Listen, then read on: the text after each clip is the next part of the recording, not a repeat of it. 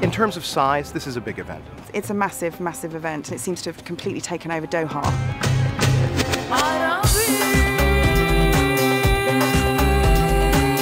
You've got to think big to be able to encompass this space.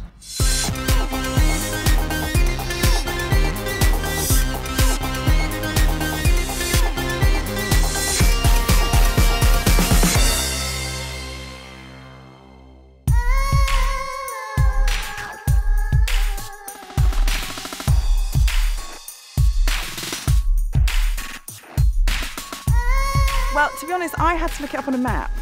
When I was told I was flying to Doha, I did go onto Google Map and realised I was actually flying to Qatar.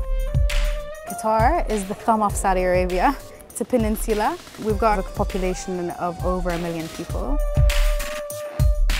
It's a very new, vibrant country. It seems to have just emerged from the desert.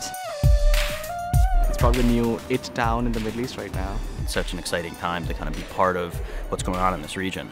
And part of that is having the Tribeca Film Festival.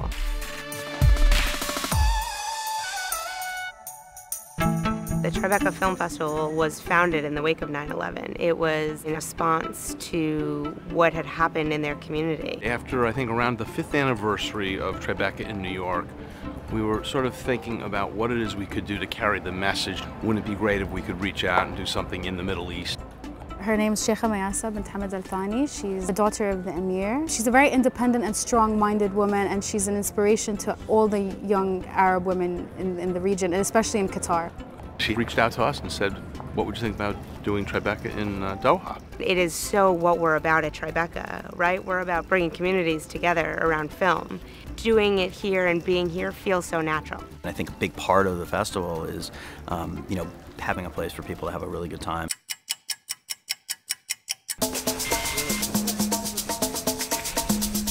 It's a big effort because this is a brand new space. This is a pretty big festival in a small 5 days. I think we've been incredibly ambitious with what we wanted to do.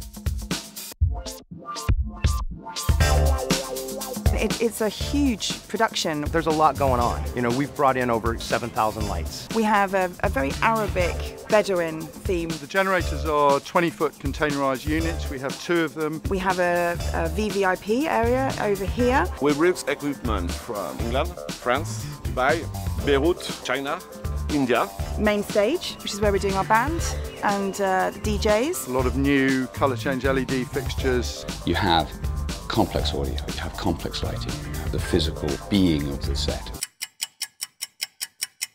We have built an open-air theater that at its widest arch is 85 meters. So basically you can fit an A380 inside of it.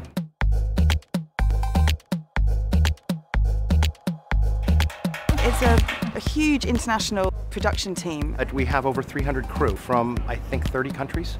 Finding PAs, finding sound technicians, finding people who can help you actually put on the production here is just hard. It's long days, it's hard work, it's very hot. I mean, we hit 51 degrees the other day on the centre stage.